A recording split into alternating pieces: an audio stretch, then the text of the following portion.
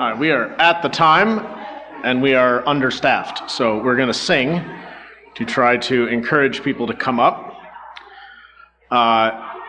Number 337, and this is, I think, common meter, so almost anything will go to this. So Dave, this can be a adventure of your own choosing. 337, my Father's way may twist and turn, my heart may throb and ache, but in my soul I'm glad to know he maketh no mistake. For by and by the mists will lift, and plain it all he'll make. Through all the way, though dark to me, he made not one mistake. 337. My Father's way may twist and turn, my heart may throb and ache, but in my soul I'm glad to know he maketh no mistake. My cherished lands may go astray, my hopes may fade away, but still I'll trust my Lord to lead, for he doth know the way. Though night be dark and it may seem that day will never break, I'll bid my faith, my hope in him he maketh no mistake. There's so much now I cannot see, my eyesight far too dim. But come what may, I'll simply trust and leave it all to him. For by and by the mist will lift, and plain it all he'll make. Through all the way, the dark to me, he made not one mistake.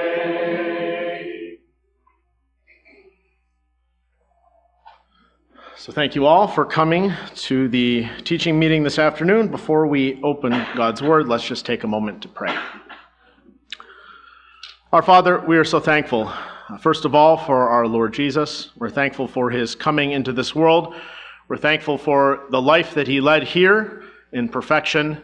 We're thankful that no one could point to his life and see any mistake. It was a life that was perfect in every way, every thought, every deed, every action, every word. We're thankful for the cross that he went to and that he bore our sins in his own body on the tree, as we considered this morning. We pray as we open your word now that you would help us to speak, help us to listen, help us to be taught by your word. Give Doug and myself help, we ask, to make clear what has been laid on our hearts. We pray for the Sunday school as well, and for all these young children that are learning verses and learning stories from the Bible. We pray that it might prepare their hearts to receive the message. We pray as well for the gospel meeting tonight. Give help to Matt and to Jeff as they prepare and as they speak tonight. And we ask that you would bless in all of these things. We thank you again for the Lord Jesus in his name. Amen. If you would open, please, to the book of Matthew, chapter 1. Now, if I said to you, I would like to do a character study on Joseph, your first thought would probably be the Old Testament Joseph. Your second thought would probably be Joseph of Arimathea, and maybe if you thought about it, you would eventually think of Joseph of Nazareth, the carpenter, the husband of Mary. I know this because I tried it on my wife, and it took her 3 guesses as well to figure out which Joseph I meant. I can't really recall hearing too much ministry on Joseph. I'm certainly not trying to be novel, but I was reading in the early chapters of Matthew recently, and I was struck by what Joseph was called to go through. He perhaps doesn't get the press or the spotlight that he deserves. In many ways, he kind of fades into the background. He's almost hardly noticed in the story at all.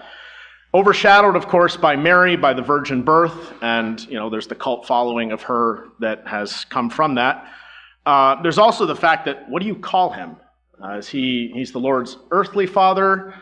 Is he a stepfather, legal guardian? There's some, terminology. What do we actually call him? And, he's never mentioned beyond some initial chapters in the life of Christ's early life, other than some brief allusions. But, as I was reading through Matthew, despite the very limited amount of verses that we have about him, the man that I see through the pages is one, I think, of great character, of great sacrifice. He's someone worth emulating as a father, which speaks to me. But even if you're not a father or a parent, I think he still holds some lessons worth considering. So I want to start by looking at a number of verses to sort of paint a sketch of this man. And then I want to look at his character, his sacrifice, and hopefully, if there's time, his legacy. So let's look in Matthew chapter 1, and we're going to do a few verses here and there. I debated reading them all in each book, but I think you lose kind of the chronology, so I'll tell you when to keep your finger and when to flip. So Matthew chapter 1, verse 1, the book of the genealogy of Jesus Christ, the son of David, the son of Abraham. And then if you skip down to verse 16, it's finishing off the list, and it says, "And Jacob, the father of Joseph, the husband of Mary, of whom Jesus was born, who is called Christ." So all the generations from Abraham to David were 14 generations, from David to the deportation to Babylon, 14 generations, and from the deportation to Babylon to the Christ, 14 generations. So that's kind of introducing Joseph onto the page here in Christ's kingly genealogy. And then if you look at verse 18, talking about the birth. Now the birth of Jesus took place in this way: when his mother Mary had been betrothed to Joseph, before they came together, she was found to be with child from the Holy Spirit. And her husband Joseph, being a just man and unwilling to put her to shame, resolved to divorce her quietly. But as he considered these things, behold, an angel of the Lord appeared to him in a dream, saying, "Joseph, son of David, do not fear to take Mary as your wife, for that which is conceived in her is from the Holy Spirit. She will bear a son, and you will call his name Jesus, for he will save his people from their sins." All of this took place to fulfill what the Lord had spoken by the prophet. "Behold, the virgin shall conceive and bear a son, and they shall call his name Emmanuel," which means God with us. When Joseph woke from sleep, he did as the angel of the Lord commanded him. He took his wife, but knew her not until she had given birth to a son, and called his name Jesus. Now keep your finger there, because we will be back. And then flip over to Luke chapter 2. Luke chapter 2, verse 21 through 23 says, "At the end of 8 days, when he was circumcised, he was called Jesus, the name given by the angel before he was conceived in the womb. And when the time came for their purification according to the law of Moses, they brought him to Jerusalem to present him to the Lord. As it was written in the law of the Lord, every male who opens the womb shall be called holy to the Lord, and to offer a sacrifice according to what is said in the law of the Lord." And then down to verse 39, the same chapter. "And when they had performed everything according to the word of the Lord," and then we have to pause. So Luke seems to have, for his purposes in the narrative, left out a number of what we have in Matthew, but this is where it would chronologically fit. So we'll read this and then we'll jump over back to Matthew. "Returned to Galilee, to their own town of Nazareth, and the child grew and became strong, filled with wisdom, and the favor of God was upon him." So they fulfilled everything according to the law, and eventually they returned to Nazareth, but there is this bit of a chronological gap. So then if you go back to Matthew, hopefully you still had your finger there, chapter 2, verse 13. "When they had departed, behold, an angel of the Lord appeared to Joseph in a dream, saying, 'Rise, take the child and his mother, and flee to Egypt, and remain there until I tell you. For Herod is about to search for the child to destroy him.' And he rose and took the child and his mother by night," so it's the same night, "and departed to Egypt, and remained there until the death of Herod. This was to fulfill what the Lord had spoken by the prophet, out of Egypt I will call my son. And then drop down to 19. But when Herod died, behold, the angel of the Lord appeared in a dream to Joseph in Egypt, saying, Rise, take the child and his mother, and go to the land of Israel, for those who sought the child's life are dead. And he rose and took the child and his mother and went to the land of Israel. But when he heard that Archelaus was reigning over Judea in place of his father Herod, he was afraid to go there. And being warned in a dream, he withdrew to the district of Galilee and went and lived in a city called Nazareth, so that what was spoken by the prophets might be fulfilled, that he would be called a Nazarene. Sorry, back to Luke chapter 2. I'm doing this to keep the chronology, so I'm sorry for that. But this is now verse 41 of Luke chapter 2.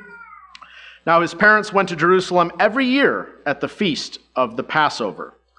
And then there's the story, obviously, when he goes up when they're 12, and he is found in the temple. But if we skip down to verse 46, after 3 days they found him in the temple, sitting among the teachers, listening to them and asking them questions. And all who heard him were amazed, this is speaking of Jesus, at his understanding and his answers.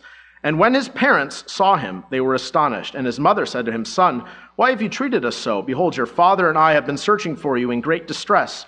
And he said to them, Why were you looking for me? Did you not know that I must be in my father's house? And they did not understand the saying that he spoke to them. And he went down with them and came to Nazareth and was submissive to them. And his mother treasured up all these things in her heart. And Jesus increased in wisdom and stature and in favor with God and with man. Now I want to read one last section, Matthew chapter 13. This is a number of years later, of course, when he's begun his ministry. And he's being rejected at Nazareth. You'll remember that he was rejected in his hometown. Matthew chapter 13, verse 54 says, And coming to his hometown, he taught them in their synagogue, so that they were astonished. And he said, Where did this man get this wisdom and these mighty works? Is not this the carpenter's son? Is not his mother called Mary? Are not his brothers James, Joseph, Simon, and Judas? Are not his sisters with us? Where did this man get these things? And they took offense at him. And then he goes on to say, Prophet is not without honor except in his own country. So I know that was a bit of reading. But I wanted to paint a sketch, if you're unfamiliar or have forgotten some of these stages or these parts of Joseph's involvement in the life of Christ. So the first section, I would like to consider some of his character, this man Joseph. And the first thing I note is that he is just. The Bible calls him thus in Matthew chapter 1, says Joseph was a just man. So he was a man that was personally righteous. He was a man of high moral character. When Mary is found to be pregnant, he himself is aghast at what appears to be immorality on her part, and he resolves to divorce her. And so he is a man that the Bible describes as just. He is a man that we should emulate from that perspective. And we can ask ourselves, how is our personal holiness? Do we view sin as sinful, or do we tolerate it in our lives? Joseph was a man that did not in his own life and in the lives of those around him. But not only was he described as just, he was described as considerate, or I would call him considerate. His fiancée, and bear with me, I know that some of the cultural practices and the age gaps we're not really 100% sure of. So some of this is certainly using our language. But his fiancée, in our terms, appears to him to have been immoral. And he feels like he must divorce her. So think of, the feelings of betrayal, the feelings of hurt, of maybe shame. Then he's wrestling in the night with these feelings. And yet he wants to do it quietly, so as not to embarrass her further or to shame her. He has no desire to lash out at Mary. He has no desire to get retribution. But then, of course, the angel appears to him and tells him, no, the conception is miraculous. And this is by the Holy Spirit. This is not through immorality. And so he's a man, I would say, though, that is marked by being considerate. He's a man that we could describe as honorable. He was concerned certainly for Mary's honor. I think that bears out in his consideration, but also for the honor of Christ. And we'll talk about this a little bit later, but he did not consummate the marriage with Mary until after Christ was born.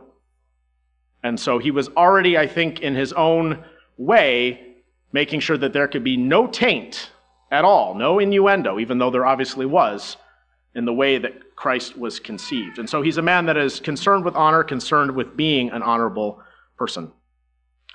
Joseph is a man that I would describe as courageous.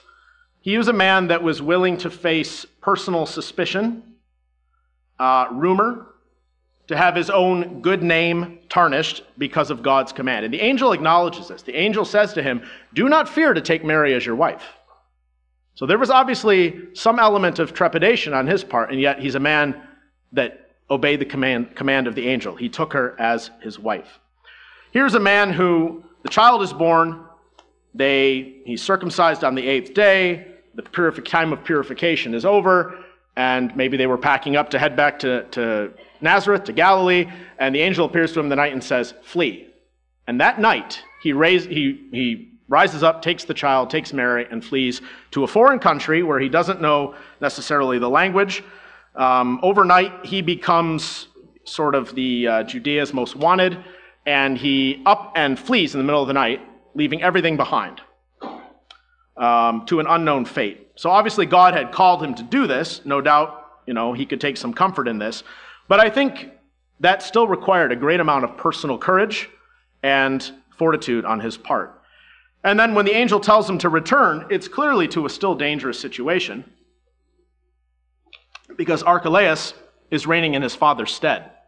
And yet he still has the courage to obey the word of the Lord. So, are we bold and courageous to defend the truth, to live out the truth even at personal cost, to sometimes stand alone? Joseph was called to do very actually courageous things if you think about it. It's easy to read over, and they fled to Egypt. Quite a journey to a land he doesn't know, to a language he doesn't speak, to an uncertain future with a powerful king that now wants the Lord Jesus dead. And yet he obeys. Sake of time, we'll move on. Another point I noticed about his character is he was industrious. He was known by his profession, the carpenter or the carver or the mason. There's kind of some debate as to what the term means. And he obviously passed his profession on to the Lord, who was also called the carpenter. He was a man that was spiritual. Here was a man who clearly values spiritual things and the things of God. So every command that the angel gives him from the Lord, he obeys. He doesn't question, he doesn't delay, he obeys, and he obeys immediately. He's told to take, he's told to go, he's told to name, he's told to return, and in each of these cases, he is obedient. We also read that he did for Jesus according to the law of Moses, that the Lord was circumcised, that they offered the sacrifices according to the law, that they went yearly to the temple. I mean, this was a journey of some 90 miles on foot, and so it's about a week's journey, and then you're there for a week at the Passover or so, and then you're back. I mean, he's taking a month off to make a perilous 90-mile journey every year. So do you or I value the house of God? Do we value spiritual things the same way? Is meeting sometimes a challenge to come to? It's been a long day at work. It's such a long drive, 15 minutes. Is it inconvenient to have to spend some evenings when it's 65 and sunny and the garden is calling to prepare for ESL or to prepare for speaking or to call someone who needs encouragement? But there's so many other things to do. This was a man who valued spiritual service. He valued following the commands of the Lord, and he showed it forth in his life. He's a man that was consistent. It says they went up to Jerusalem year after year. This was his custom. We read in Luke 4 and 16 that Jesus went into the synagogue each Sabbath as was his custom. And so, yes, in one respect, certainly Jesus was fully God, omniscient, omnipotent, not needing anyone to teach him. But in some sense as well, he humbled himself as a man, and he learned, and he grew. And in one sense, I would say maybe this is something that was modeled from Joseph. Joseph was a man that was consistent, and that was shown out as well in the life of the Lord. Now, in the case of Joseph, it was not possible that his failings and sins would negatively influence or shape the Lord. We as fathers are not so lucky. So our failings, our inconsistencies, our saying one thing and doing the other, our priorities or where we put them can very much influence our children and their outcome. And so maybe a word of caution to us. But I can't help but think that some of this was a pattern that the Lord observed as well from Joseph. But we might ask ourselves, what patterns and priorities are we having in our life? Now, the last thing, which kind of leads into the second section, is he was a man that was marked by being sacrificial. And this is what particularly stood out to me in my reading a few weeks ago. You know, the people in Scripture that we read about are often there because of the sacrifices that they are called to make. You know, I can't really think of anyone that we read about in Scripture that's just kind of going through normal life, doing normal, ordinary, unremarkable things and find their way onto the pages of Scripture. We read about them because at some point in their life, they are confronted with difficulty, with tragedy, with conflict, and they respond. And almost every time, these circumstances are not circumstances that they would have chosen. Some fail, some rise to the occasion. I think of Moses. You know, Moses, he's living this quiet life. He's married to the daughter of one of the head honchos of Midian. He's got 2 sons. He's got a flock. He's doing well for himself. And all of a sudden, the Lord calls him and says, go back to Egypt, to that place you fled, to a people that are absolutely obstinate and are going to really just make you pull your hair out for the next 40 years. They're not going to listen to you. They're not going to obey you. You're going to go through trial and hardship. And in the end, he doesn't see the promised land. Except from a hill looking across, right? So someone who, you know, from an earthly perspective, you would say went through a lot of difficulty, and maybe we would say from a fleshly perspective didn't really win. But he obeyed God. And Joseph, I think, is somewhat like that. You know, he seems to be living a fairly normal, pleasant life. He's established. He's engaged to be married. And all of a sudden, out of the blue, his life is turned upside down. And what we read from there on is primarily about the sacrifices that he is asked to make. So the first sacrifice that jumped out at me was his reputation. And I already alluded to this, but, you know, when Mary is found to be with child, the Holy Spirit reveals to him that this is not through immorality. This is actually an immaculate conception. But do you think that the neighbors in the village understood that? No. And so the fact that he did not divorce her right away, in some ways, to those looking on, might have been a bit of an admission on his part that the child was his. And so we can read in John chapter 8, verse 41, this is a very, I would say, telling jibe that is given against the Lord. They respond, the Jews he was arguing with say, we were not born of sexual immorality. Clearly, perhaps there is rumor, innuendo, stories going on. And so Joseph, he obeyed the voice of God, even though he would be wrongly tainted for a child that wasn't even his biologically. And so Joseph makes a great sacrifice here in his reputation, but he is willing to do so because the Lord has called him to this. The next one, I would say, is probably the least important in the most short term, but that is just earthly pleasures. So Matthew 1:25, he knew her not until she had borne a son. So let's be honest, how many people on their wedding night would sign up for another year of celibacy? Probably not many. And God didn't ask him to do this. God did not ask him to refrain from any sexual activity with Mary, but he made this decision. Certainly there would always be innuendo, suggestion, but Joseph went above and beyond to guard the virgin birth of the Lord Jesus. So yeah, it's a short-term sacrifice, but he made a sacrifice nonetheless to from his part, ensure that, or to demonstrate that. Another sacrifice he made, I'm kind of lumping these all together, family, friends, country, and security. And I'm thinking specifically of fleeing to Egypt in the middle of the night and then going back to Galilee. So he marries his fiancée, the child is not his, is born, and then all of a sudden, the child, his mother, and himself basically have a death sentence over their head, and they have Herod looking for them. And so he has no normal married life, he has no honeymoon period, he has no support of friends or family. I mean, how many people, when they have their first child, are grateful for their mother-in-laws or their mothers, right? Like, none of that. They up in the middle of the night, and off they go down to a country they don't know. Maybe he had to take Egyptian as a second language. He's down there in this country his people were supposed to leave. They were in slavery for 400 years, and now he goes back to Egypt at the command of the Lord. He has to maybe find a new way to make a living, potentially, all because he was called to be the earthly father of the Lord Jesus, or to care for him. And yet we read in the scripture that he obeyed unquestioningly. And maybe the last thing from a sacrifice perspective was his career. Now, I'm reading a bit between the pages here, but we don't read of him necessarily being a carpenter before. It may have been the case. It's a perfectly fine profession. Some days I wish I was a carpenter, but it is what it is.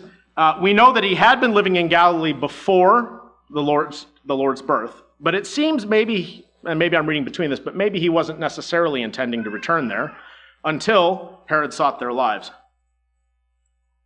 I mean, this is a man who was of the royal line, yet he finds himself doing very unremarkable work in a very unremarkable place in the backwater of even a backwater province in the Roman Empire. This man is directly descended from David, and yet he's doing very humble things in a very out-of-the-way location. If he had plans for prosperity and advancement, he gave those up. Why? To protect his family, to protect the Lord.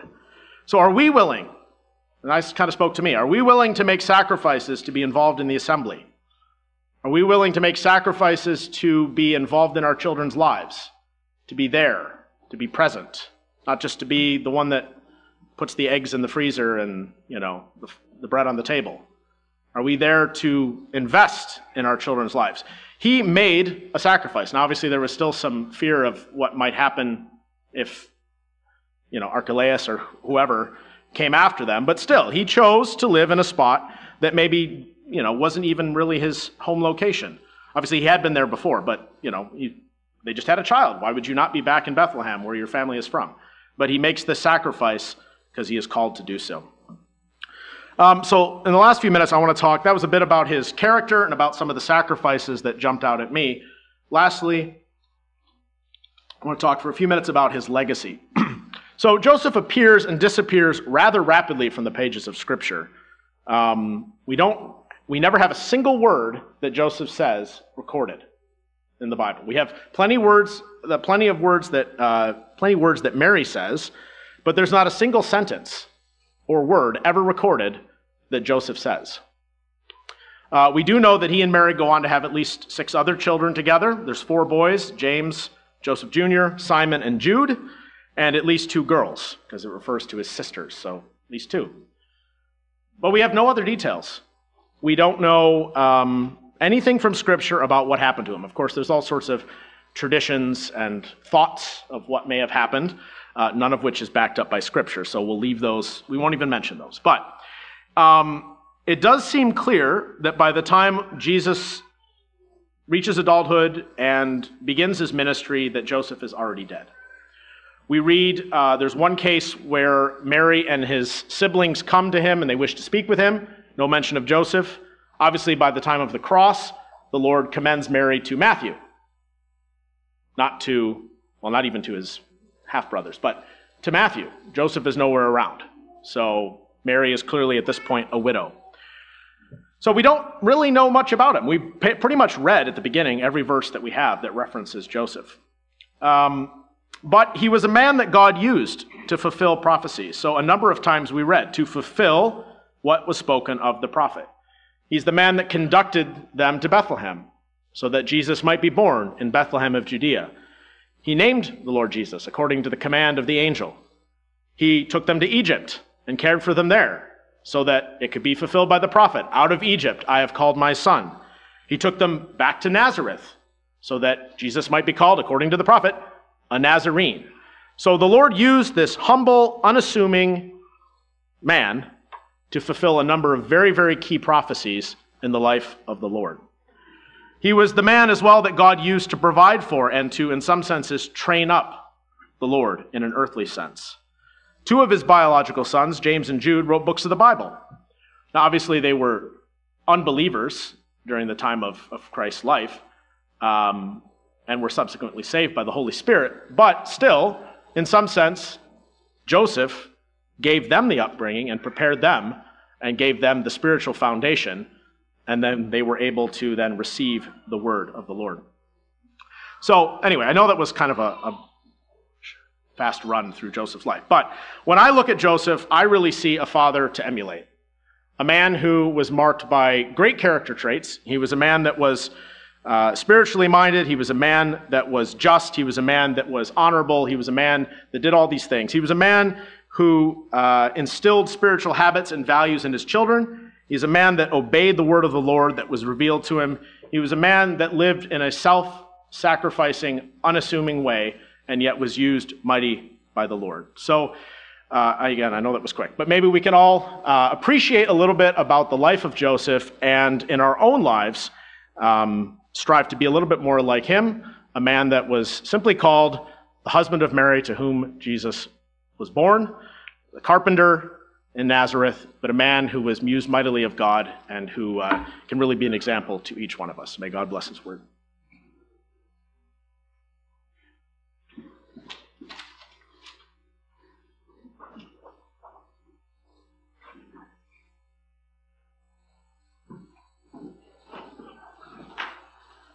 Well, thank you, Luke. That was great. I don't know if I've ever heard ministry on Joseph in that fashion. I'm past the father bit, but we'll try the grandfather bit now. See if that can do something there. I'd like to read today in 2 Timothy. 2 Timothy chapter 1. No surprise to a few people who are studying this right now. I'm just going to read a few verses. Starting in verse 3. 2 Timothy 1, starting in verse 3. I thank God, whom I serve, as did my ancestors, with a clear conscience, as I remember you constantly in my prayers night and day. Obviously, this letter is written from Paul to Timothy, and that would have been a great encouragement to know that Paul was praying for him constantly, night and day. Verse 4, as I remember your tears, I long to see you, that I may be filled with joy. I am reminded of your sincere faith, a faith that dwelt first in your grandmother Lois and your mother Eunice, and now I am sure dwells in you also, a sincere faith that dwells in Timothy. Verse 6, for this reason I remind you to fan into flame the gift of God, which is in you through the laying on of my hands. And this next few verses is really what I'm going to be speaking on today. Verse 7, for God gave us a spirit not of fear, but of power and love and self-control. Therefore, do not be ashamed of the testimony about our Lord, nor of me, his prisoner, but share in suffering for the gospel by the power of God. And we'll read verses 7 and 8 one more time. This will be my primarily text. For God gave us a spirit not of fear, but of power and love and self-control. Therefore, do not be ashamed of the testimony about our Lord, nor of me, his prisoner, but share in suffering for the gospel by the power of God. I think that goes well with Luke's message. It certainly was Joseph. He lived a life, obviously, that he was not ashamed of the testimony of God and obeyed. And so this section here, I've been reading in the Psalms. I had a friend at work, and we go back and forth now and again. He's a Christian man, and he told me, hey, I'm reading the Psalms. I'm trying to do 5 or 10 of them a day and get through it and go through it a number of times. I thought, I haven't read the Psalms in a long time in that fashion.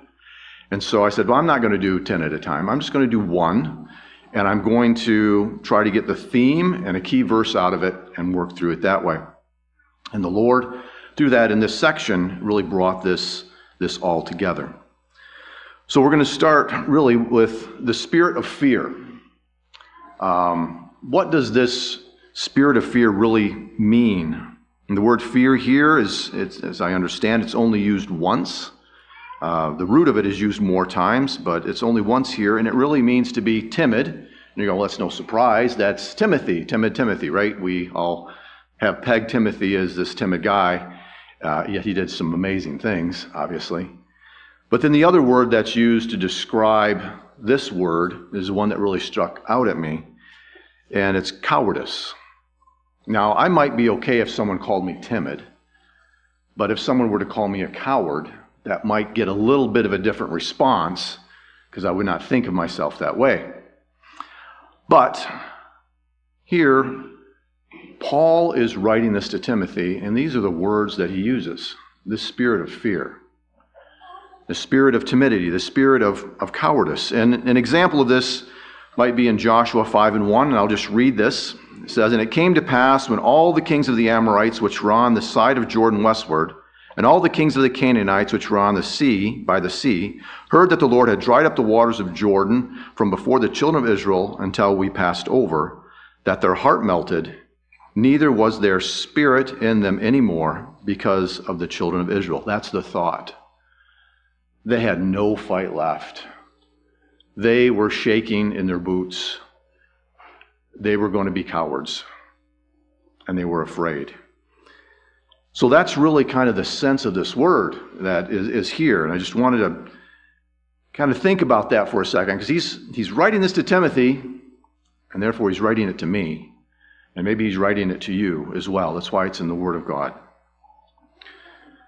Well, you think about that for a second, you're like, God has not given us a spirit of fear in this way. Of course not. That's a ridiculous thing. Why would the Almighty God, all-powerful one, the creator of all things, he would never give the spirit of cowardice, the spirit of timidity, would he? That's a ridiculous statement. It's almost laughable to even consider that. And so why would Paul preface his statement that way? Why would he even put that in? He could have just skipped that whole portion. He didn't need to say God has not given us a spirit of timidity. He could have just said God has given us the spirit of. There has to be a reason he wrote that in there. Because we do, I say for myself, we do at times have a spirit that is timid or that is cowardly. And he knows that Timothy has this. And so he's pointing it out so Timothy will take note that when that comes up, when that feeling, that sense comes up into your heart, it is not from the Lord. That sense, that feeling that I think I shouldn't say anything, I think I should walk away, I think I should, that has not come from the Lord. He does not give that kind of spirit. And we can remind our hearts that no, we are to stand as we hear in the Scriptures. We are to stand for him. And so I think Paul's making a point by contrast here. He knows that Timothy is timid. Maybe perhaps he just doesn't have that natural ability. Some of us, just our character is a little more, I don't know, should I go that way? Ooh, that looks a little dark alley. I'm not going down it. You know, whatever it might be, right? And so we can have that timidity. We can be afraid. Also, might just not be our character. It may be the devil working in our lives, wanting us to fear, wanting us to be afraid, wanting us not to step forward. That can happen as well, right? And so just a reminder here that that spirit, that thought, that twinge of what I should maybe not do, God does not give that spirit. Remind our hearts of that. God does not give us that spirit. So Paul says, okay, now that you've got that, Timothy, that timidity that you have at times, and maybe it's not with witnessing, maybe it's not with, it might be with the Christians. Timothy, as we read through 1 Timothy, he had a lot to deal with as a young man. And Paul is trying to encourage him and say, even amongst the Christians, I don't know if I really should bring that up. The Lord has laid this on I don't know if I really should.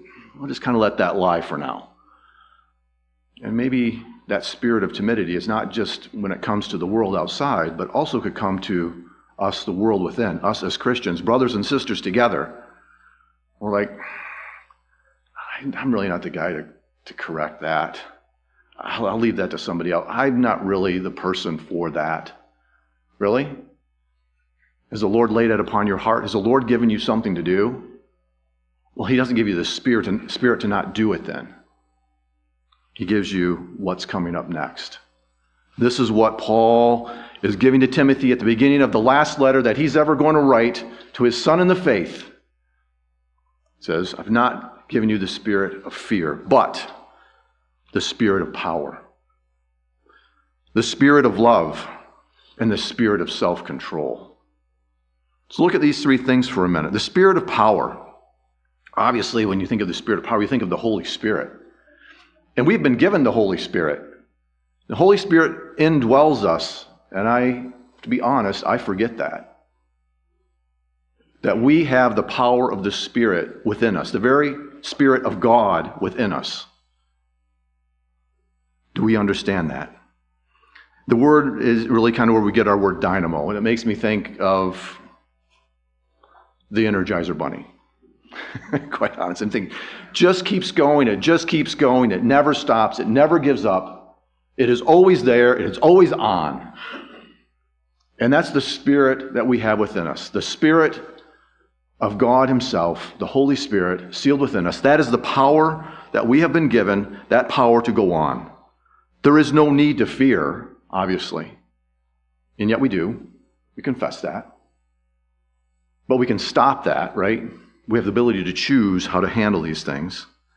We're not talking about, in that case, obviously the Energizer Bunny is physical energy. He just keeps going. And sometimes we get tired. Sometimes we break down. Physically and mentally. But spiritually, we don't need to. Spiritually, we have that power. And as he's telling him, you have so much going on, Timothy. You are a young man. You are here, and I've asked you to do many things. And you're getting hit from every side. You have this power. This word is used as the power when miracles take place. Okay? When miracles take place, this is the power that we're talking about. The word is used speaking of God Himself. In Matthew 26:64, the Lord Jesus says, you will see the Son of Man sitting on the right hand of power. Same word. The right hand of power. The very power of God. And coming in the clouds of heaven. Also with the woman who touched the hem of His garment. When we read that in different versions, say virtue went out from Him. Right? He knew that. He was touched and virtue went out. But the word there is power. It's His same power. It's the power of Christ to heal. It's the power of Christ to do miracles. It's the power of God. The very power of God Himself. So Timothy, no spirit of fear, but a spirit of power. A spirit of power. And then what? Now a spirit of love is the next thing he mentions. A spirit of love. And this love is the agape love that we talk about so much. I love the way Vine defines this. Love can be known only from the actions it prompts, he says. God's love is seen in the gift of His Son. But obviously this is not the love of complacency or affection. That is, it was not drawn out by any excellency in its objects. It was an exercise of the divine will and deliberate choice made without assignable cause, save that which lies in the nature of God Himself. That's big. Try to read that whole thing. I've kind of distilled that down for myself in this, that love always seeks what is best in the object loved, and despite the cost to self. That's how I've always termed it. That's what I taught my Sunday school kids. That's what I taught my children. That's the love that we're talking about here. The love, the very love of God. So we have the spirit of power, and we have the spirit of this kind of love. And you can't have this kind of love without the power of God. And so, do we do things that are consistent with this spirit of love? He's telling Timothy. We're talking about agape love. We're talking about love that seeks the benefit of others in spite of what it's going to do to you. That's certainly not a spirit of fear or cowardice.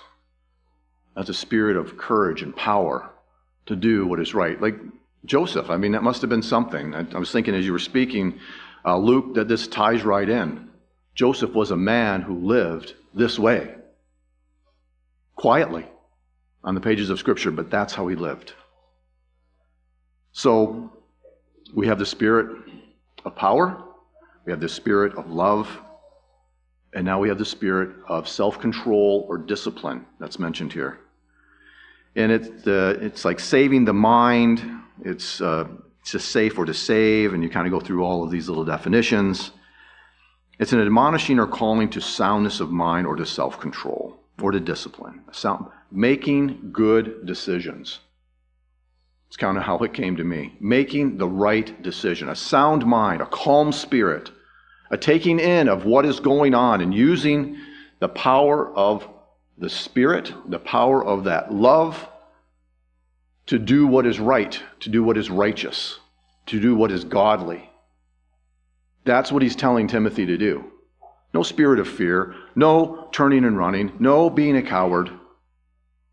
That may be your natural makeup, Timothy. It may be my natural makeup, but that's not the makeup of the Spirit that's within us.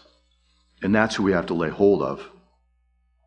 So it's a soundness of mind. It's not a weakness of mind. It's not a scattered, frantic mind is like, what am I going to do next? Where am I going to go? This is too much for me. I can't handle this. No, it's a calmness. It's a, what does God's word say? How can the Spirit use me in this? How can I display the love of God in whatever situation is going on? That's what he's talking about. That's the kind of sound mind. It's a mind that's directed by God through his word. And again, Joseph, he got the word of God. What did he do? He said, okay, I'm going to obey it. Do we actually do that? Do we know the word of God and do it? That's the challenge. That's the challenge he's given to Timothy. It's the challenge he's given to us here.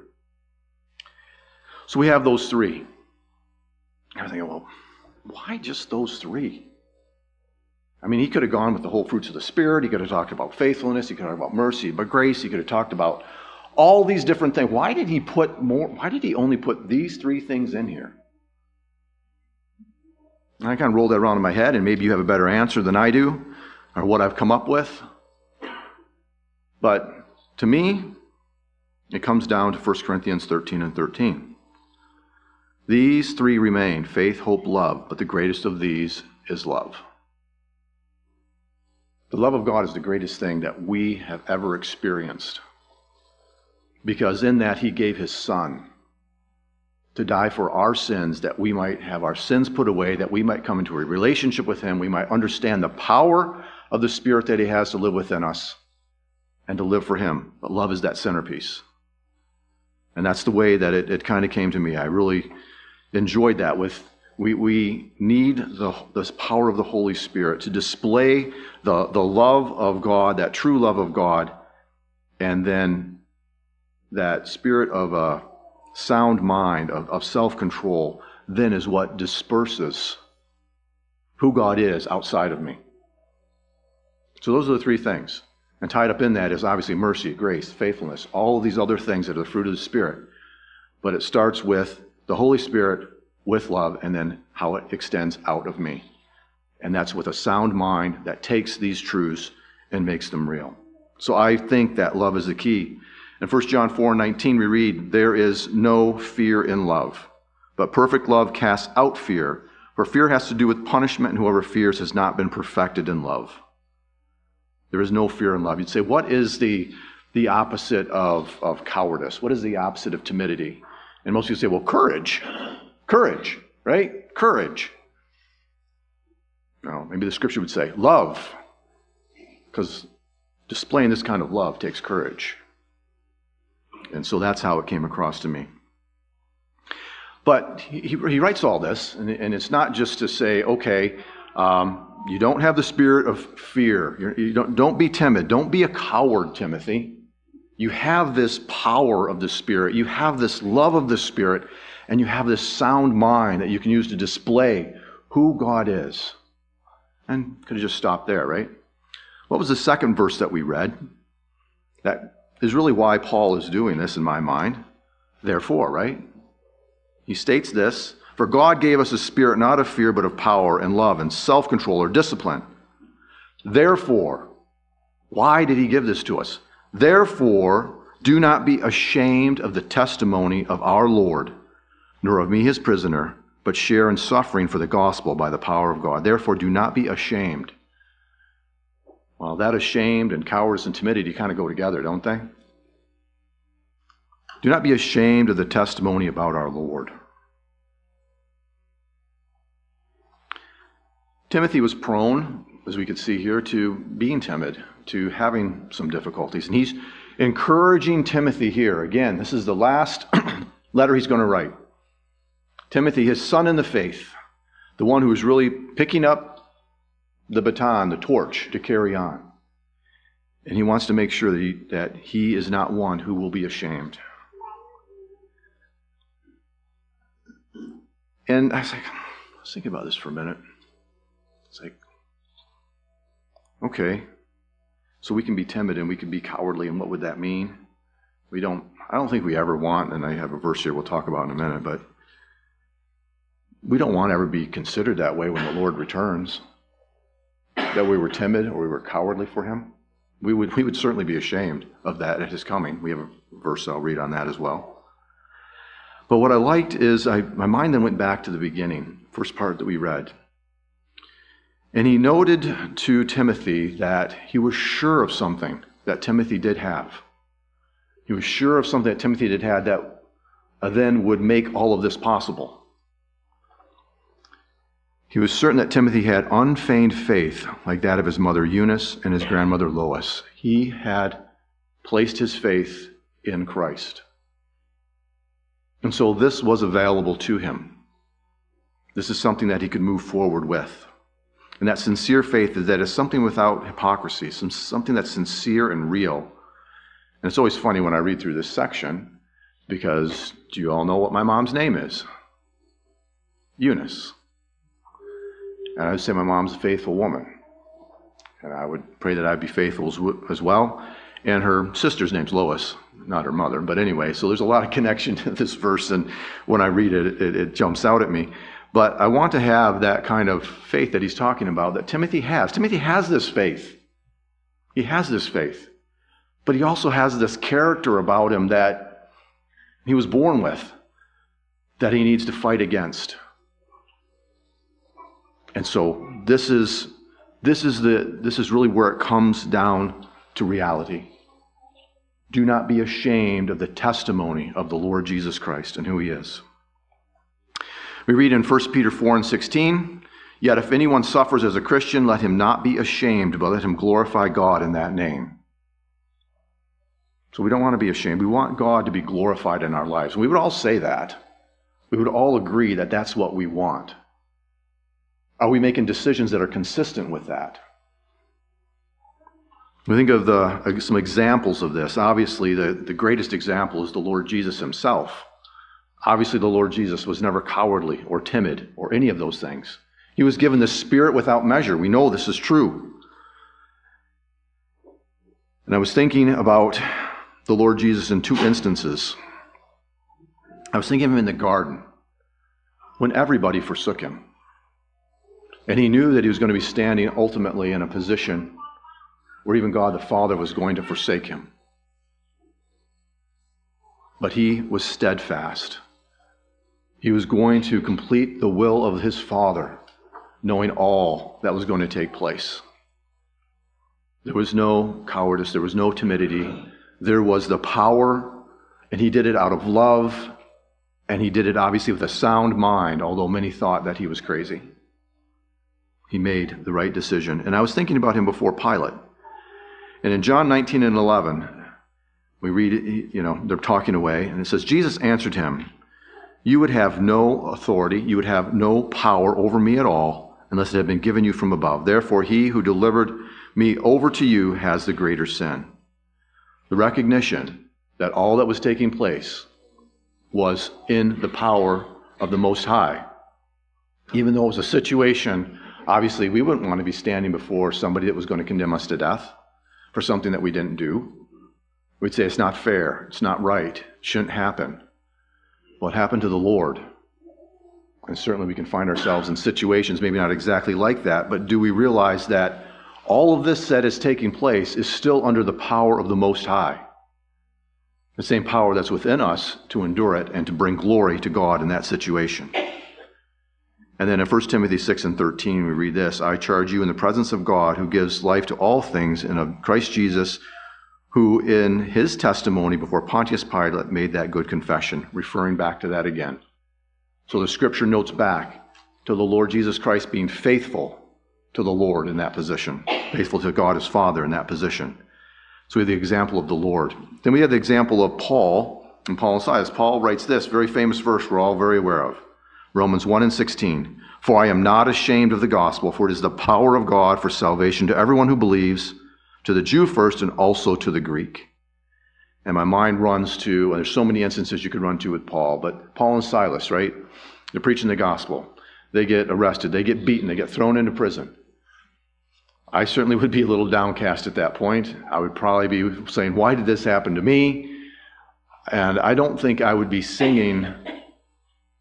I'd like to think I would be, but I probably wouldn't be. I'd probably be thinking about my own wounds and licking my wounds and this horrible bit. But they were a testimony. They were singing praises to God in such a way that ultimately we know that the jailer was saved and the family as well because of their testimony. And so they were able to exercise sound judgment, a clear mind, even in the presence of horrible pain and suffering. And it's hard to make good decisions under pressure if you're not settled in your mind at what is right in the direction that you need to go. That's when frantic things happen. I think of, when crazy things happen at work, and there's certain people you see that they have experience many times, but they also have this ability to cut through what's going on and to understand really what the next steps need to be. And if that management guy isn't there, then everybody else is like, I don't know what we're supposed to do. I don't know where we're going to go. What's going to happen? And there's all this frantic behavior. But if there's that one person who goes, no, this is the right path, this is the direction, and this is why. And that's just like a worldly example, but spiritually, we should be in that same situation. When something comes up, we say, this is what the Word of God says. This is the direction that He would have me to go.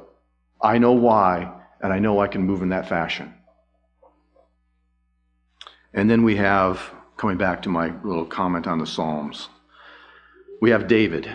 We read David, right? I mean, his life was just full of all kinds of highs and lows and just crazy things, but yet, as we heard this morning, David was a man after God's own heart. And yet he had failings. And we read this, and we read where he's crying out to God. And he's crying out to God. But he always says, you hear me. You heard me. He knows God hears. He knows the one in whom he's believed. We take from the New Testament scriptures. And I have this one verse, Psalm 34, verses 4 and 5, 2 verses. I sought the Lord, and he answered me, and delivered me from all of my fears, which I'm talking about today. We do not have the fear of timidity or cowardice. He delivered me from all my fears. Those who look at him are radiant. Those who seek the Lord are radiant. And the radiance isn't in us. It's like Moses. It's because of God in our life. That's where the radiance comes from. And their faces shall never be ashamed. We will not bring shame upon the one who died for us. So, I talked a lot longer than I thought. I thought it was going to be a short message. I've used it all the time. The key points. God does not give us a spirit of fear. That is either the devil, that's something in the world, it's our own failings, personally, our own character traits that need to be adjusted, and they need to be combated with the power that is actually given to us. Love, a sound mind, and the Holy Spirit. He is our Lord. Let others know we serve the very creator of our souls. Let us not be ashamed of him or his people. Has there ever been an instance where you wanted to maybe distance yourself from somebody who said they were a Christian? I have just a little, before I was saved, I'll grant that. Before I was saved, I remember there was a baptism at our house, in our pond, in the front yard. And all of these people were standing out there singing, and there were people getting dunked in. I mean, I wasn't that old. Maybe I couldn't have been that old because I climbed a tree like Nicodemus to get away from it. But anyway, I remember sitting in the top of the tree, wondering if any of my friends were watching what was going on, and there the Christians were. They were not ashamed. They were very happy that someone had been saved and wanted to be baptized, and they were singing. And there was this boy up in a tree who was ashamed of what was going on. I hope that's not in my life nowadays in any instance. But we can be ashamed of the Lord, we can be ashamed of the Lord's people. And we are not to be. That's what Paul is saying here. We are to suffer with them. And we do that by applying the true power that is given to us, the Holy Spirit, having that love that is indescribable, the love that has saved us, and making sound decisions. A sound mind, a calm mind, a clear mind. And we can have that with the Scriptures. When we're not in the Scriptures, when we don't have the Word of God, we're flustered. At least that happens in my life. But if I'm in the Word and something comes up, even in this instance, I happen to be reading these sections and the Lord just brings this to me and it calms me. It makes me realize that I have the Spirit within me. It makes me realize that I can stand for Him. And so I pray that that would be the case for all of us here. And with that, let's just close in prayer. Our Heavenly Father, we are so grateful for your word. Think of our brother Luke bringing before us today Joseph and what a life he led. We really don't get to see much of it, but you think of him watching the very Son of God grow in his home and knowing that he would have influence as fathers and mothers do on their children. It is something that really can jump into our hearts when we think of having raised children or raising children or even thinking about it.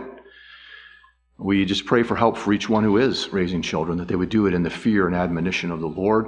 Certainly that is what Joseph demonstrated. And we thank you for your word as well. We think of Paul writing this letter to Timothy, someone who could be timid in nature, someone who may want to turn away from the hard thing, perhaps.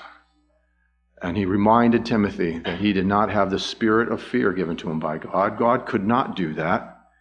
We know that you do not give that. And when we find that in our lives, may we be reminded that we have been given the power of the Spirit. We have been given the spirit of love, the love that drew your heart to send your Son to die for our sins, certainly undrawn by anything within us. And also the spirit of a sound mind, a disciplined mind, a mind that is calm, a mind that is at peace, a mind that ultimately we trust will glorify you. We pray for these things, for the gospel tonight. We pray for souls. We thank you for the children who have learned more of the Word of God today. We pray for them. And we ask for your help in the rest of the day. In the Lord's name, amen.